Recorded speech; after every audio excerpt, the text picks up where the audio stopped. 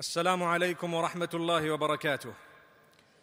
بسم الله الرحمن الرحيم. الحمد لله رب العالمين وصلى الله وسلم وبارك على نبي الرحمة والهدى محمد الأمين وعلى آله وصحبه أجمعين. We praise Allah subhanahu wa ta'ala. We send blessings and salutations upon Muhammad sallallahu alayhi wa sallam, his entire household, all his companions. We ask Allah subhanahu wa ta'ala to bless every single one of them and every one of us, and we ask Allah subhanahu wa ta'ala to grant us paradise and Jannah. My brothers and sisters, a great companion of Muhammad sallallahu alayhi wa sallam from Al-Madinah Al-Munawwara by the name of Thaabit ibn Qais ibn Shimas radiyallahu anhu.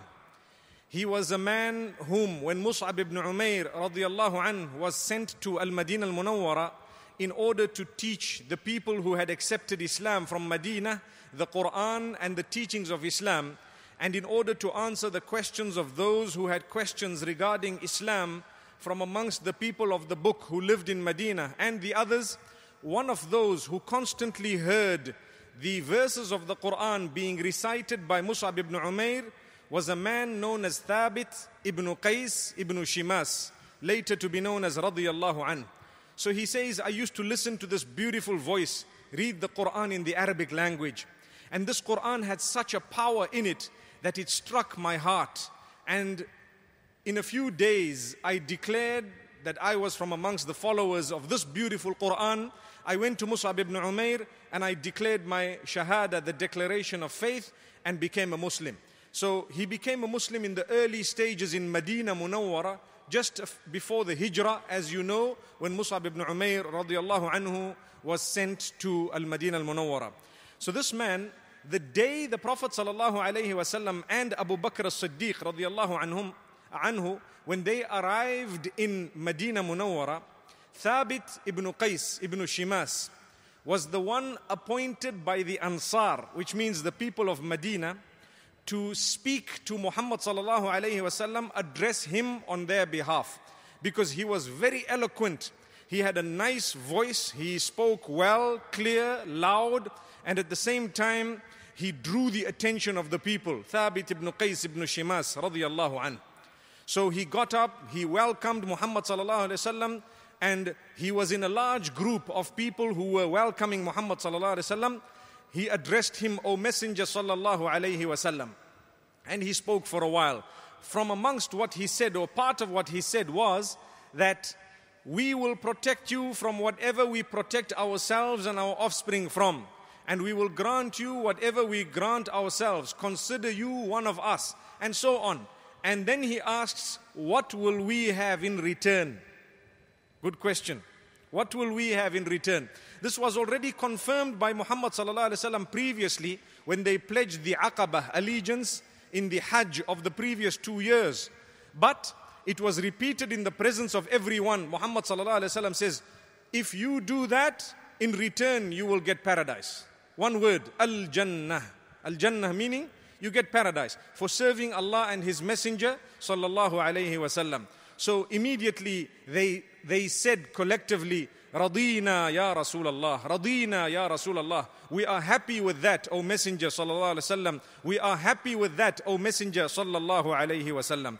So the Prophet sallallahu alaihi wasallam noticed that this man was very eloquent, and later on he was made the one who was a spokesman of Muhammad sallallahu alaihi wasallam, Khatibu Rasulillahi sallallahu alaihi wasallam. So when delegations came from outside, or people came from different towns and different villages and so on to meet Muhammad sallallahu alaihi wasallam, or even just to have a so-called speech contest, which they used to constantly have at that time.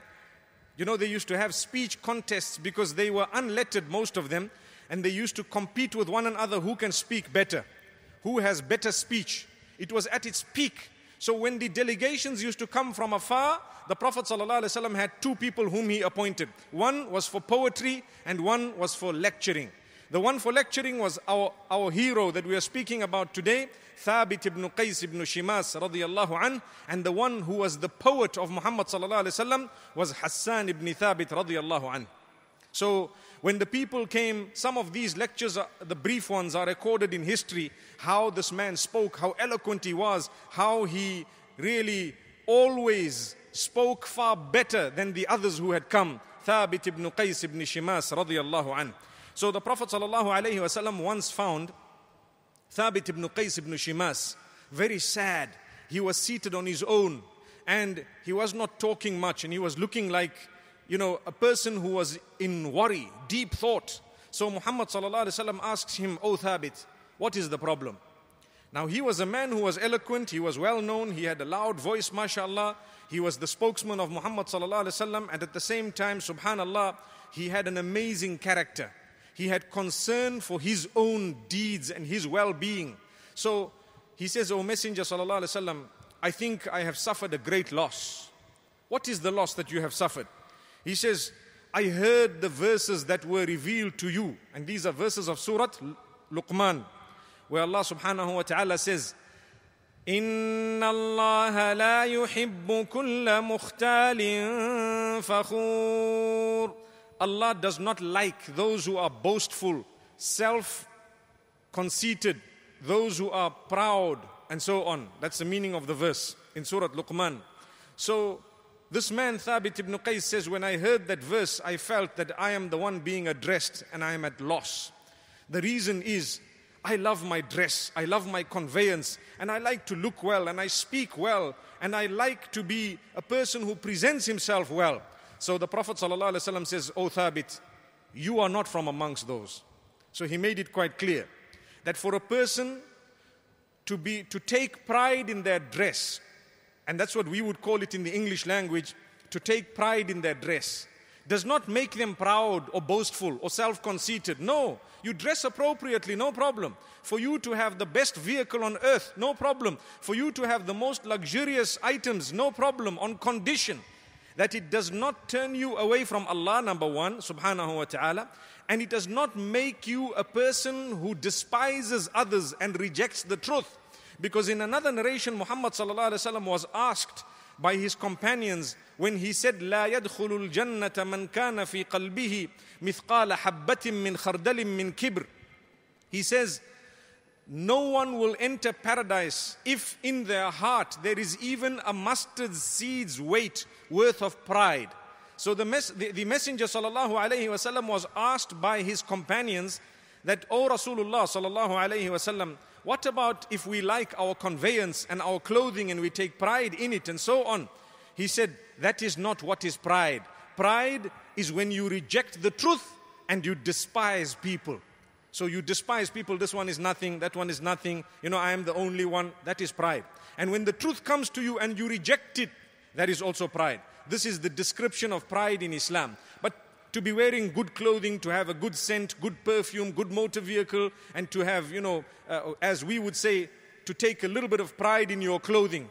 In the English language, when we use that, it does not have a bad meaning. Like we say, we are proud to be Muslim. It does not mean we are arrogant to be Muslim. No, it actually means we are happy to be Muslim. But that's the English language. The words do not actually mean the same thing in the English language and the Arabic language. So this man was so happy thereafter. But there was another instance where he stopped mixing and he did not come to the gathering of Muhammad sallallahu alaihi wasallam as much as he did again. So he used to take things quite personally. Thaabit ibn Qais ibn Shimas radiyallahu an. So again, Muhammad sallallahu alaihi wasallam, when he noticed this man is absent, he only comes for salah and he goes away. So he sent someone, he said, "Will anyone find out what's wrong with this man? Thaabit ibn Qais ibn Shimas radiyallahu an." So one of the companions says, "I will find out." So he went and he saw Thaabit ibn Qais sitting very sad in his own home. He asked him, "O Thaabit, what's the problem?" Again, he says, "I've suffered a great loss. I think all my deeds that I've done, the good deeds, have been wasted." So he was asked, "How can your good deeds have been wasted?" So he said, "I heard a verse being revealed, the verses of Surah Al-Hujurat, where Allah subhanahu wa ta'ala says, يا أيها الذين آمنوا لا ترفعوا أصواتكم فوق صوت النبي ولا تجهروا له بالقول كجهر بعضكم لبعض أن تحبط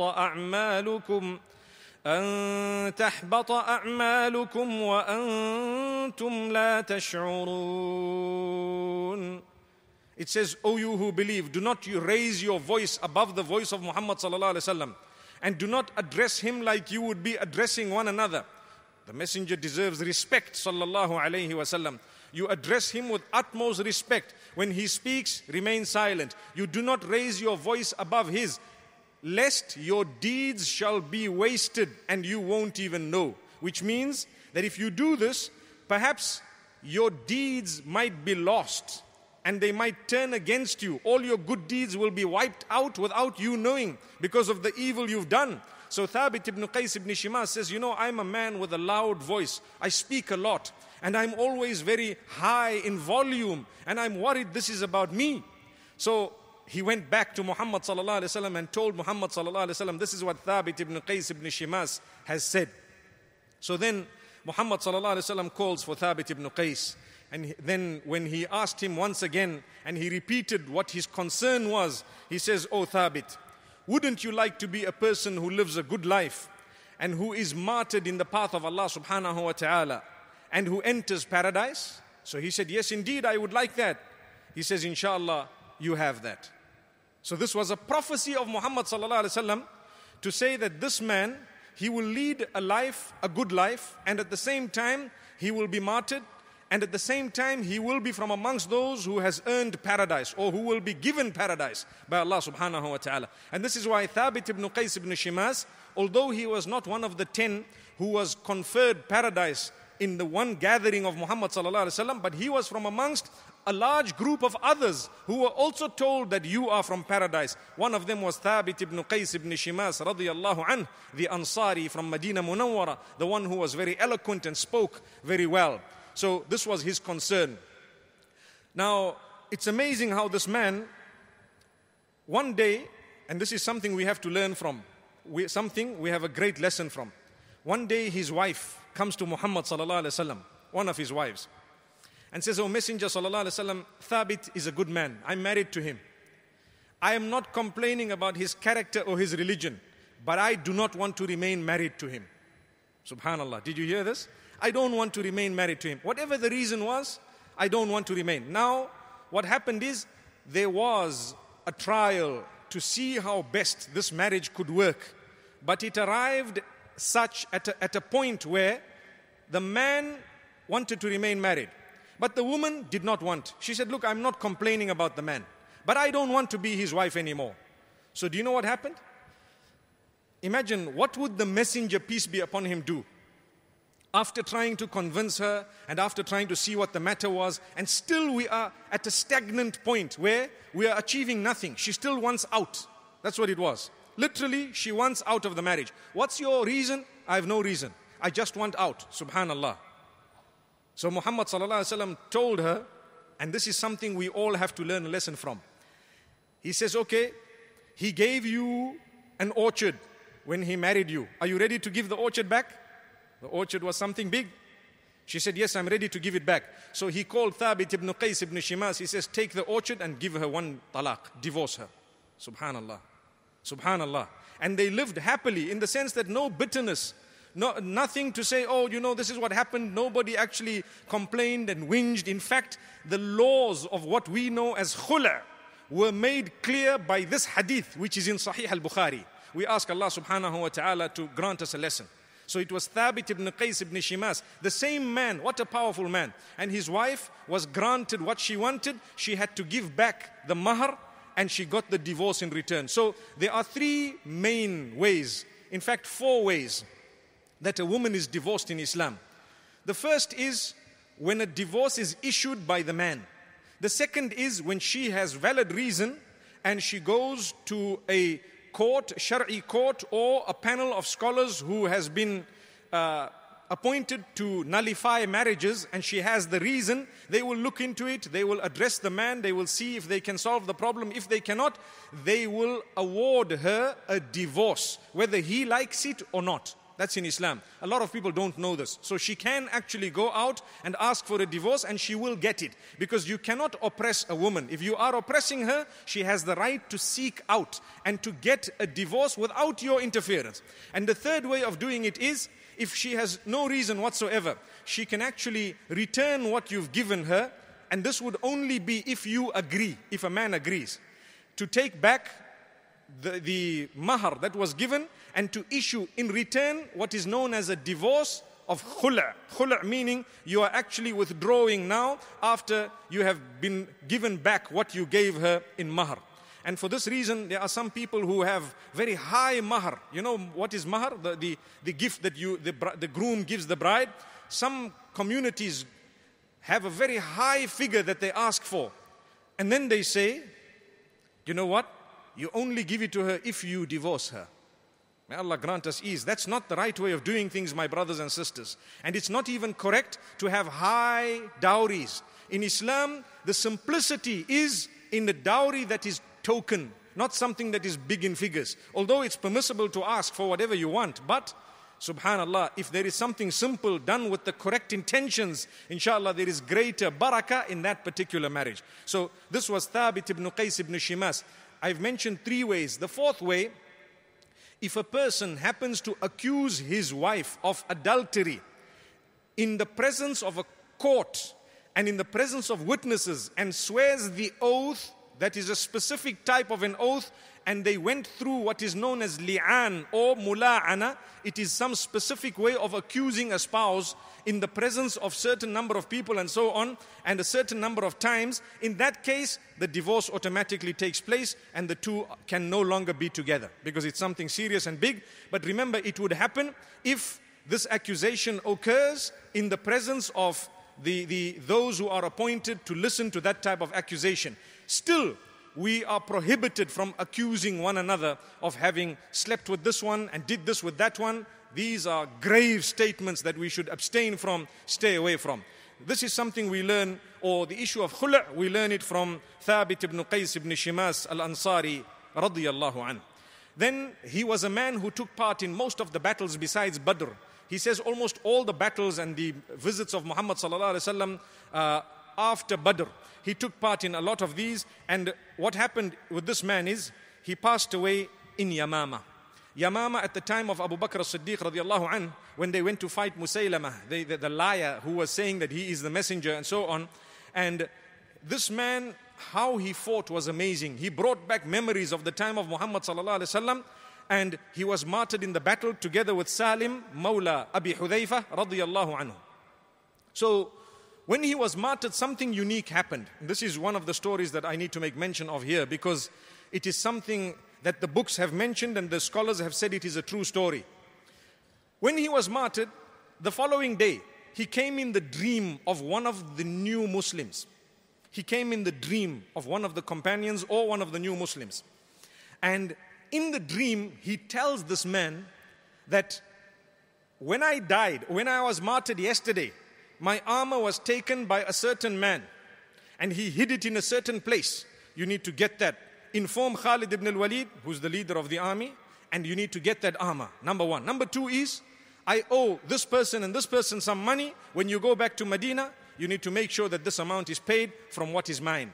So the man woke up and he was surprised. And subhanallah, it is reported that when he went to Khalid ibn al-Walid radiyallahu anhu, telling him, I saw a dream last night, and Thaabit ibn Qais ibn Shimas, who was martyred yesterday, told me to tell you that this is what it is. Khalid ibn al-Walid radiyallahu anhu says, let's go and check. So they sent some men, they checked and they saw the armor exactly where it was described in the dream, number 1. Number 2 is when they got back to Medina Munawwara, they met with Abu Bakr as-Siddiq radiyallahu anhu, and they confirmed with the people who were owed money according to the dream, and it turned out to be exactly correct. May Allah subhanahu wa ta'ala grant us a lesson from this. These are the saints. These are the true heroes of the deen. Thaabit ibn Qais ibn Shimas radiyallahu anhu. May Allah bless him and bless us all. The second hero we have this evening, subhanallah, is a powerful person. A powerful person who was known as the Roman, Suhaib the Roman, but he was not from Rome, subhanallah. So why did they call him the Roman? Suhaib ibn Sinaan ibn Malik al-Rumi radiyallahu anhu. That was his name. Suhaib ibn Sinaan ibn Malik al-Rumi. Rumi means the Roman, but he was nowhere from Rome. Number 1, he looked very Caucasian. He had red skin and ginger hair, subhanallah. He was a little boy. His father was the chief appointed by the Persian emperors in a place in Iraq known as Al-Ubullah. So his father was the chief. And one day the Roman army came in to attack. Now there were wars that took place between the Romans and the Persians. That's even mentioned in the Quran, the beginning of Surah Al-Rum. So what happened is, when this war took place, the Romans conquered the area where Suhaib ibn Sinaan's dad, who was known as Sinan ibn Malik, was the chief of. They conquered it and they took a lot of the property and they took the wealth and they got hold of the children and some of the women and they went away with them. They took them as slaves.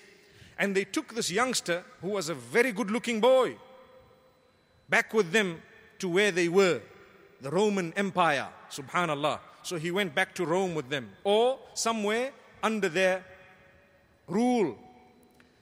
So this youngster, he became a slave and he was sold from one to another. Someone offered a higher price, they paid, they were given him, and he went, he served them for a while and he went to another and a third. And it is reported that min sayyidin ila sayyid, he went from one to another, subhanallah.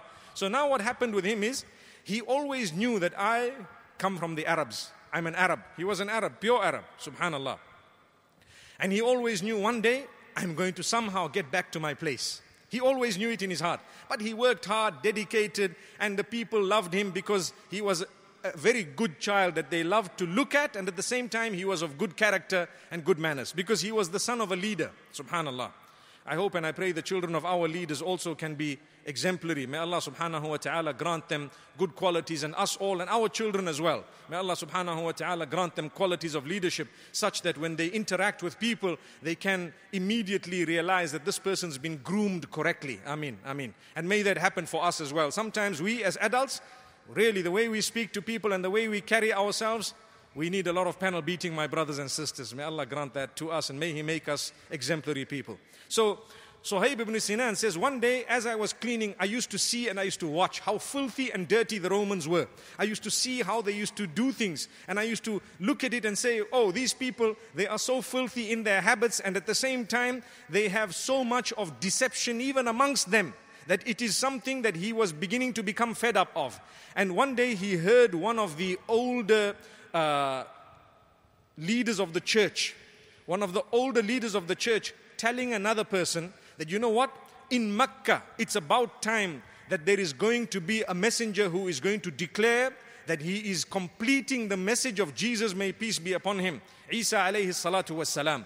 And he will come to confirm whatever is in the Bible and the Torah, and he is going to bring forth goodness and remove his people from darkness to light. So this youngster heard it and he says, oh, I'm an Arab, meaning to himself, he said, I'm an Arab, I come from there. I will go back there one day and I want to meet this man and I want to see it. Because now, as much as he loved to go back to the Arabian Peninsula, this thing made him even more keen to go back. So it is reported that one day, either he ran away and he, went on his own, meaning with a caravan, or he was sold to certain people who came from Mecca. So one of the two. The story is not very clear, but a lot of the narrations make mention of how he ran away. He actually went away one day. He was a free boy anyway. So when he went, he ended up in Makkatul Mukarramah at the hands of Abdullah ibn Jad'an. Now Abdullah ibn Jad'an, we've heard this name a lot. He was a person who, at the period of ignorance, he found a great treasure. And he asked one of the leaders or one of the wise people, what should I do with the treasure that I found? Should I bury it? What should I do? So many different options he had. So the wise man tells him, you know what? The best thing is be kind to the people and give charity to the people. If you give charity, you'll have a long life. Now, what is the meaning of if you give charity, you'll have a long life? What it meant at that time was, if you give a charity, people will remember you after you've died. So it will have helped you a lot. They'll say, oh, that man, rahmatullahi alayhi. They'll give you 5 or 10 du'as one time. So they remember your name, you gave a lot of charity. So Abdullah ibn Jad'an decided to start freeing slaves. He would give people big gifts, huge gifts that they could not believe that this has come. Where did it come from? Abdullah ibn Jad'an. Subhanallah. Amazing. And even when there was a conference to be held, when one of the men was oppressed from abroad, it was held at the house of Abdullah ibn Jad'an, known as Hilful Fudul. It was something unique. it was a pledge that they had agreed in to actually assist those who were oppressed, who came from abroad. There was a man who arrived in Mecca and he said, the people of Quraysh have stolen my wealth. It was Abdullah ibn Jad'an who got up to help him because he was a very wealthy man. So he was known basically as the wealthy and the generous at that time. So it is reported that this man Suhaib al-Rumi, as a young boy, he fell into the hands of Abdullah ibn Jad'an somehow. And at some stage he was freed by Abdullah ibn Jad'an and he started to do some business. But he was under the protection of Abdullah ibn Jad'an because he was not known. The people used to call him Roman because he could not really speak Arabic because he grew up in Rome. And at the same time, when he started speaking the Arabic language, he had a very distinct foreign accent. You know, I don't want to imitate or mimic it here right now, but you can imagine. People come from far, when they want to speak, even when they read the Quran, you can tell this person is trying very hard, but it's not so easy on the tongue. The tongue is a bit hard, so to speak. May Allah make it easy for us all to read the Quran. Ameen. So my brothers and sisters, they used to call him the Roman, Suhaib, the Roman. It's reported that his name was not even Suhaib initially, but the Romans called him Suhaib, so he was known as Suhaib. So he started doing business, and one day he heard people talking about Muhammad sallallahu alaihi wasallam. Hey, there's a messenger and he's come, and this is what he's saying. He was so excited because that's what he was waiting for. Even though he became a wealthy person, but he was never ever oblivious of the fact that there is going to be a messenger coming in Mecca according to what I was told when I was in Rome. Subhanallah. So what happened is, he tiptoed, he asked a question, where is Muhammad sallallahu alaihi wasallam? So someone told him, watch out, be careful, don't ask loudly because you're going to be harmed by Quraysh, and as it is, you've got no relatives here. You are a foreigner and a stranger. You were a slave now than the other day. So he says, but where is he? He says, he will be found in the house of Al-Arqam ibn Abil Arqam radiyallahu an. What a man, subhanallah. Al-Arqam ibn Abil Arqam radiyallahu an. So at night, he tiptoed to the house of Al-Arqam ibn Abil Arqam, and guess who he finds at the door? Ammar ibn Yasir radiyallahu an. So he looks at Ammar and they knew each other. He says, Ammar, what are you doing at this door? Ammar says, what are you doing at this door? Wow, mashallah.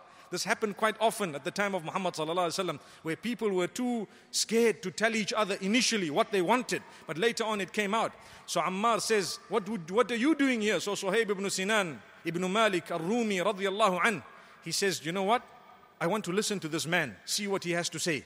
Ammar ibn Yasir says, yes, me too, radiyallahu anhuma. May Allah's peace and blessings be upon them. So they knocked on the door. And believe me, the narrations make mention of how the wooden door that was opened, they took one step into the door, and that was to change their entire lives. So sometimes, my brothers and sisters, one small step towards Allah will change your whole life. This is why do not underestimate the small steps that are taken in life. Perhaps that might be the step that will grant you paradise. My brothers and sisters, do not underestimate a little change in you. Even if it is 1 millimeter of a change, perhaps that might be your journey to Jannah. May Allah subhanahu wa ta'ala soften our hearts and may He grant us that change. So my brothers and sisters, they walked through that door, a small wooden door, and they sat in the company of Muhammad sallallahu alaihi wasallam for a few minutes, listening to the Quran and what he had to say. They declared their shahada, both of them, Ammar ibn Yasir, Suhaib ibn Sinaan, al-Rumi. And this man was attacked, just like the others. He was harmed because he was a foreigner. There was no one to protect him. So much so, they did not allow him to go for hijrah. And yet, they told him, you were a man who came to us. When you came to us, you were poor, you had nothing. Now you started doing business and you've got gold and silver and you become wealthy, and look at what you're doing to us. You've become a traitor. You don't even appreciate that we are the ones who made you rich. You know, we put you on the map basically. May Allah subhanahu wa ta'ala forgive us. Look at the statements of Quraysh. Fadl and virtue come from Allah, not from me or from you.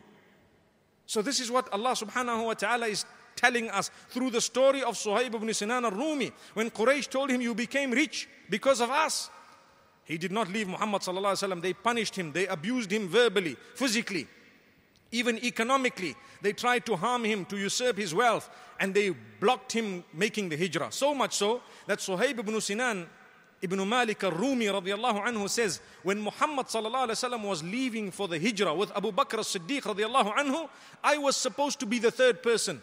I wanted to be the third person, but Quraysh blocked me. They stopped me. I couldn't. It just didn't happen.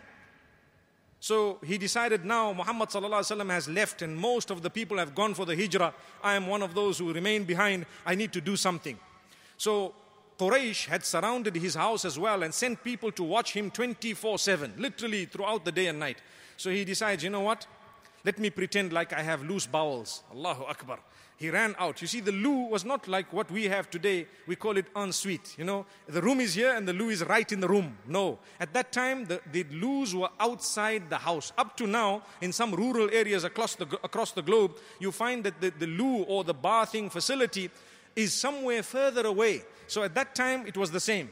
So Suhaib ibn Sinaan ibn Malik al-Rumi, radiyallahu an, he decided to come out and use the loo. And he took so long. So those who were watching him, they watched him from afar. And they saw, no, this man is actually, he's in the loo. He went back to his room, and a little while later he came back.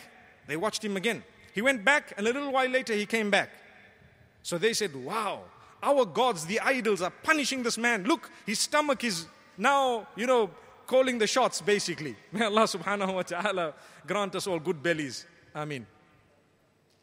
So subhanallah, this man went and he came back. He went and he came back. Until these people said, no, he's really suffering a spate of diarrhea perhaps. And what happened is, they decided, okay, let's go and sleep. As they slept, he went away. He made his hijrah. He was gone. But what happened? They got up a few hours later, some time later, and they noticed the man has absconded. So immediately they decided, let's jump onto the quickest of horses we have and catch up with him. Because he has a lot of gold and silver and he has so much of wealth. This man was rich. So they ran after him, or they rushed after him, and he had got to the top of a certain mount, a slightly high area, and he saw them. And so he made an announcement to them. He says, Ya ma'shara Quraysh, O people of Quraysh, you are running after me. You know that I am a very good marksman and I've got so many spears here. Every one of you who's trying to come here with one spear, one of you will go. So you'd better watch, because I'm at a high place. As you come close, I'm warning you. So anyway, they kept there, they spoke to him, and they said, they started calling for help. To say, you know what, we need backup here. There's one man who's wanted here, and we want backup. We need to take him back to Mecca. So he says, do you know what? What is it that I can do that you let me go? I don't want anything. They said, no, you're a man. You were very poor when you came. Where is all the wealth you made? He says, okay, I can leave Mecca just as I entered Mecca. Listen to this. When he came, he had nothing. He says, I'm prepared to leave with nothing. I've hidden my wealth somewhere. I will tell you where it is. You go and get it. It's all yours. And leave me to go to Medina. Would you agree? They said, yes, we agree straight away. They say you put money, anyone takes it. There's a figure, there's a price. If someone says, will you do this? I pay you 5 ringgit. Say, no. 50 ringgit. No. 50 million ringgit. May Allah subhanahu wa ta'ala not make us agree to that which is wrong. Allahu Akbar. Allahu Akbar. So my brothers and sisters, the man told them where his wealth was. They went, they found it, they let him go. He arrived in Medina Munawwara at Quba, where Muhammad sallallahu alaihi wasallam was, and Muhammad sallallahu alaihi wasallam looks at him and says, "O Suhaib, Rabih al-bay', your deal that you struck is definitely profitable." So he looks, he says, "How do you know about the deal?" Jibreel alayhi salam had come and informed Muhammad sallallahu alaihi wasallam already that your man Suhaib is on his way, and this is what has happened to him. Every single droplet he had was usurped by Quraysh, gone. When he traveled, it took him so long. He struggled even with food and drink. He was thirsty, but he made it to Quba. And the Prophet ﷺ looked at him, and the Suhaib smiled so broad when he heard this. And this is why Allah subhanahu wa ta'ala revealed verses regarding Suhaib ibn Sinaan al-Rumi radiyallahu anhu. وَمِنَ النَّاسِ مَنْ يَشْرِي نَفْسَهُ ابْتِغَاءَ مَرْضَاتِ اللَّهِ. From amongst the people is he who has sold himself in order to earn the pleasure of Allah subhanahu wa ta'ala. The Mufassirin say this is referring to Suhaib ibn Sinaan al-Rumi radiyallahu anhu, the man who left everything in order to join Muhammad sallallahu alayhi wasallam. And he was a man who witnessed all the battles after that with Muhammad sallallahu alayhi wasallam. The battle starting from Badr, going all the way down. He says, I never ever missed a single battle with Muhammad sallallahu alaihi wasallam. And you know what? At the time of Umar ibn al-Khattab radiallahu anhu, something unique happened. When Umar ibn al-Khattab radiallahu anhu was stabbed by Abdurrahman ibn Muljim, if you recall, we made mention of it. The first thing Umar ibn al-Khattab radiallahu anhu did, that was salah. He was stabbed in salah. He said, the one who will take over now as the interim leader, Suhaib ibn Sinaan ibn Malik al-Khazraji, al-Rumi radiyallahu anhu. Suhaib ibn Sinaan ibn Malik al-Rumi. This man, the Roman, will take over. So he was the imam of the Muslims. He led them in prayer for the interim period, the few days between Umar ibn al-Khattab radiyallahu anhu's death and the day that Uthman ibn Affan radiallahu anhu was appointed the Khalifa. In fact, the day Umar ibn al-Khattab radiallahu anhu was stabbed and the day Uthman ibn Affan radiallahu anhu was appointed Khalifa. The man in the interim was this man, Suhaib ibn Sinan ibn Malik al-Rumi radiyallahu anhu. He passed away in Medina Munawwara at the time of Ali ibn Abi Talib radiyallahu anhu, and he is buried in Baqi'. May Allah subhanahu wa ta'ala grant them all Jannah, and may He unite us with them. What beautiful men, what powerful stories, what great sacrifice, what great heroes and role models. May we be from amongst those who learn a lesson from these. Wa sallallahu wa sallama wa baraka ala nabina Muhammad. Subhanallah wa bihamdih. Subhanakallahumma wa bihamdika nashhadu an la ilaha illa anta nastaghfiruka wa natubu ilayk.